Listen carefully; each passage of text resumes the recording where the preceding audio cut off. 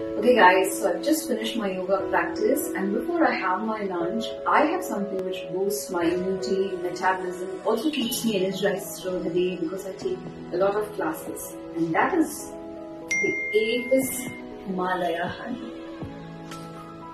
What I do is I take a glass of warm water and I add the Apis Himalaya honey in it. It tastes quite yummy.